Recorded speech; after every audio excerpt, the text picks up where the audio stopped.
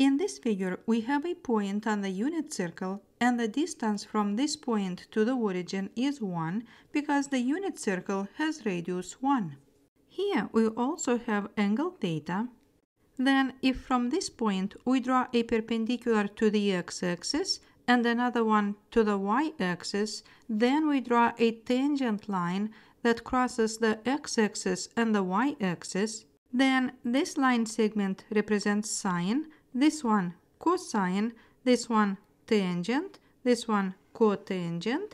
Down here we have secant, and to the left we have cosecant.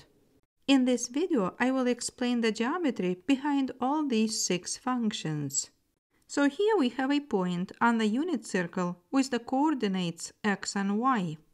If from this point we draw a perpendicular down to the x-axis, then we form a right triangle with the acute angle theta. In this triangle, the bottom side is x, the right side is y, and the hypotenuse is 1. By definition, we know that in a right triangle, sine of an acute angle theta equals the opposite side divided by hypotenuse. In this right triangle, the side that is opposite of angle theta is y and the hypotenuse is 1. So then, sine of theta equals y divided by 1, which is y. So what we have here is the value of sine of theta is the same as the value of y. Then we can say that this line segment represents sine of theta. Now, cosine of theta, by definition, is the adjacent side divided by hypotenuse. In this triangle, the adjacent side is x and the hypotenuse is 1. Then cosine of theta is x over 1, which equals x. So here we have x, and this is the value of cosine, and because this line segment is equal to this one, then we can say that this line segment represents cosine of theta. Next, we will talk about tangent and cotangent. For this, through this point, we will draw a tangent line to the circle that connects with the y-axis at this point and with the x-axis at this point. Now, here it's important to understand that at this point, the radius is perpendicular to the tangent line. Then down here, what we have formed is a right triangle, and this one is the right angle.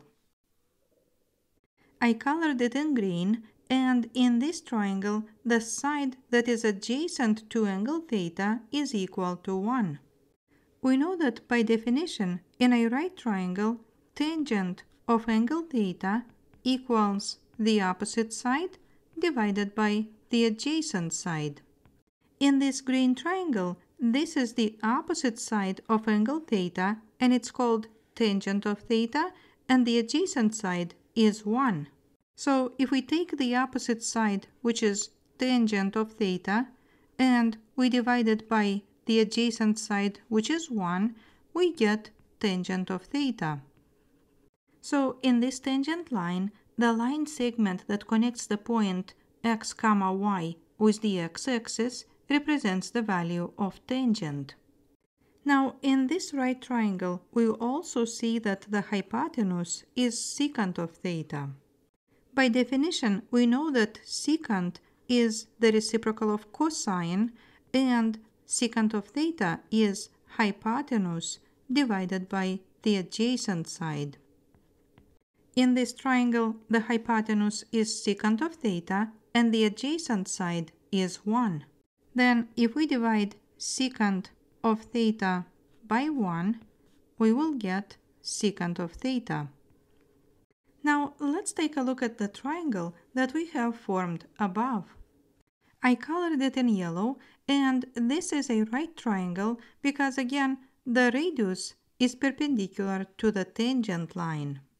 Then, what we need to understand here is this triangle that we have above is similar to the triangle that we have below. And this is because this big triangle is a right triangle, and if from this right angle we draw a perpendicular to this side, then we get two triangles that are similar triangles. And this means that the corresponding angles in these two triangles are equal. Then we can say that if in this triangle the smallest angle is theta, then in this triangle the smallest angle is also theta. So we can label this angle as theta. Then for this angle theta, the adjacent side is cotangent of theta, the opposite side is 1, and the hypotenuse is cosecant of theta. By definition, we know that cotangent of theta equals adjacent divided by opposite. And in this triangle, the adjacent side is cotangent of theta and the opposite is 1. Then cotangent of theta divided by 1 is cotangent of theta. Then we can say that in this tangent line, the line segment that connects the point x, y with the y-axis represents the value of cotangent.